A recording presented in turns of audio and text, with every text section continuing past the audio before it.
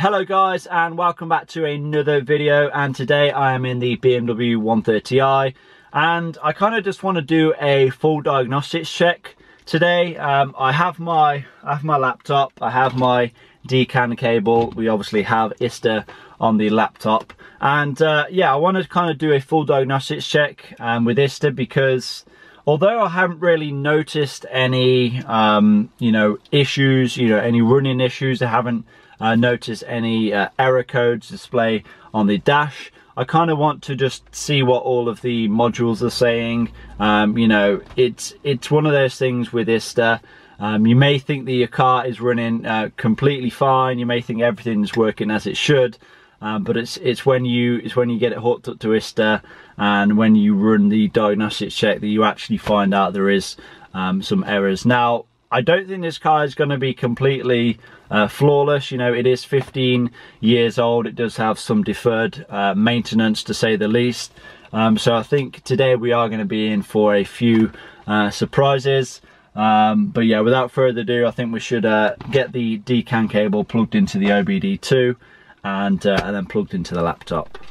Okay then, so here we are on the laptop. First thing we're going to do is load up ISTA D. Yes.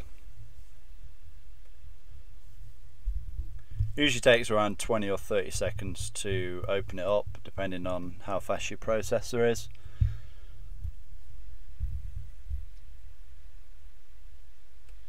There we go, so we'll just open it right up. Now what we're going to do is head over to operations, and then straight away we are going to click read out vehicle data, and it will ask you to switch on your ignition, so we're going to go ahead and do that now.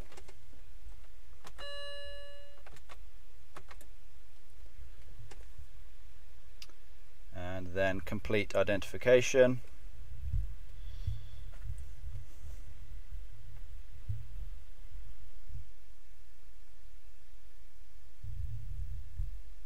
Okay, so for some reason it seems to be resetting the most. Don't know why that is, but yeah, I'm just going to let that go ahead and reset. And I just want to point out as well, while we are using ISTA, I'm actually keeping an eye on the voltage. I have a little voltage reader down there that's staying at 12 volts. You don't really want it to dip below 12 volts because you could run the risk of doing some damage to your modules. So it's definitely keeping an eye on the voltage of the battery.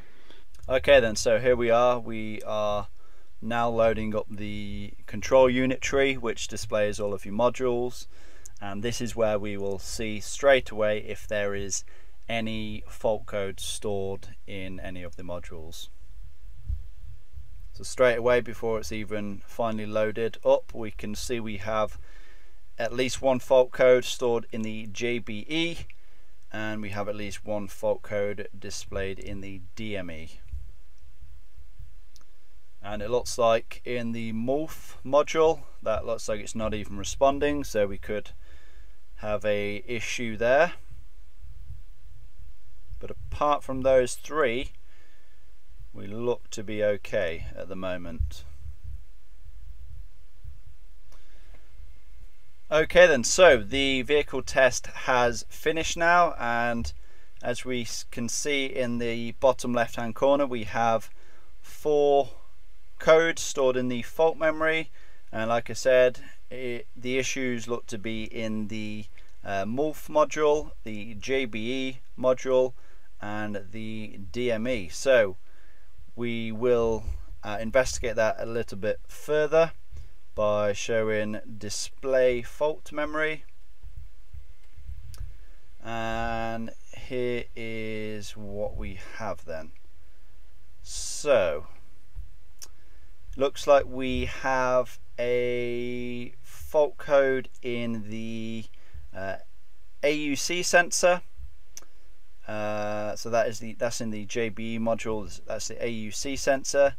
The DME looks like it's showing crankshaft, exhaust, camshaft reference, existent, no. So that could be an old fault code. this is the one in the MULF, so no communication possible with the telephone control unit, the TCU. So we may have a problem with that module, or it may just be unplugged. So we will actually physically inspect that module at some point. There may be some water back there. I don't know, I'll have to do a little bit more investigating. The most system, most ring brake. That's interesting. It doesn't even know if that's existent or not. But the AUC sensor, pretty sure that is the, I'm not too sure what it stands for, but essentially it reads the air coming into the cabin, and essentially smells it for any toxins or anything that's coming into the cabin, so you have a good quality of air coming through. So that could be an issue with the AUC sensor itself. But I think the first thing we need to do is go ahead and delete the fault memory and then do another test, because obviously some of these may be historic. So we need to clear them. So we will click yes.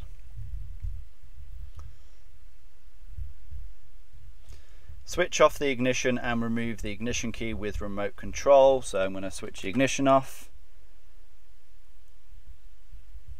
Then we just have to wait.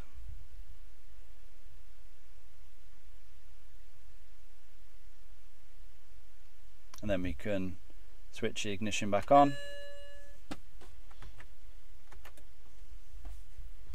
And then it will continue deleting the fault memory. Okay, then, so after deleting the fault memory, it's still showing that we have 2 faults. So I'm guessing that these could be something a little more serious, but we are going to go ahead and restart the test. So I'm going to go over to operations, read out vehicle data, and complete identification again. And this should actually give us our current faults rather than our historic faults, because obviously we have done the test once and then we've cleared them. Doing the test again should give us our faults that are currently existing in the modules. And again, it's doing a most reset. I'm not too sure why it does that. Okay, and so it is finally reading the fault memory again, and it does look like we are going to have 2 faults which were present after we went ahead and cleared them. I'm definitely thinking we have something wrong with our MULF module. That would mean that the Bluetooth function wouldn't work, which I haven't actually tried. But yeah, I'm guessing we definitely have an issue with that. So then, just to confirm, yeah, the junction box electronics and then the MULF module are showing faults. Display fault memory. Okay, so the JBE AUC sensor. So I'm guessing we have a faulty AUC sensor, and then for the MULF module, it's just saying no communication possible with telephone control unit, the TCU. Okay then, so it looks like we don't have any major issues then, again just with the AUC sensor and the TCU. We will investigate these when I have some time, but I just thought it'd be good to show you a diagnostics check using ISTA. It's a brilliant piece of kit. It's something that you definitely need to have if you plan on working on your own car. It's great just for fault finding, to view and clear any faults that you have, and it's not going to miss any faults that you have in any of your modules. It's going to show them up right away. It's not going to try and hide them from you. So if you plan on working on your own BMW, then ISTA is something definitely that you need. This is only one of the many features that ISTA has as well. It has a lot more features than just doing a simple diagnostics check, but I just thought this would be a good starting point for this car, because obviously we had no prior knowledge of what kind of state the car was in. So it was a good idea to do this test today. Okay then, so that is the diagnostics check using ISTA on the 130i done. Nothing really too concerning. You know, it seems that we have a fault with the AUC sensor, which I'm pretty sure is in the engine bay, and then a problem with the MULF module with the TCU, which I'm pretty sure is in the boot. Like I said, I haven't actually tried to use the Bluetooth device. You know, I don't really drive this car a whole lot. It's more of just a fun little weekend car, you could say.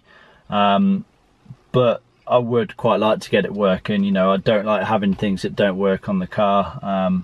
So yeah, we will be investigating that at some point.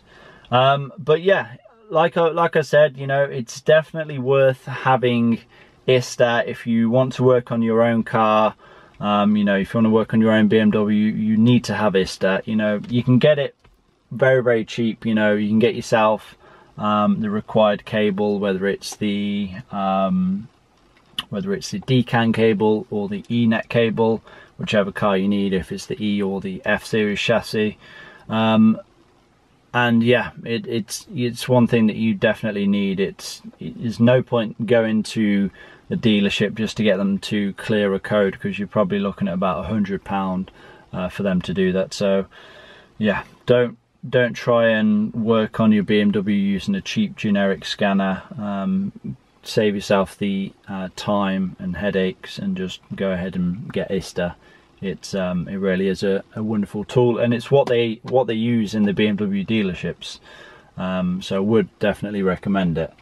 But yeah, I think that's about it. You know, we've done the diagnostics check. We found out what is actually wrong with the car. You know, because this is one of these things that you really cannot see unless you really, you know, dive in and actually do a diagnostics check. But yeah, nothing too worrying. I hope this video has been somewhat helpful. I hope you have enjoyed it. Please give this video a like, leave a comment down below, subscribe if you have not already done so, and I'll see you all in that next one. Peace!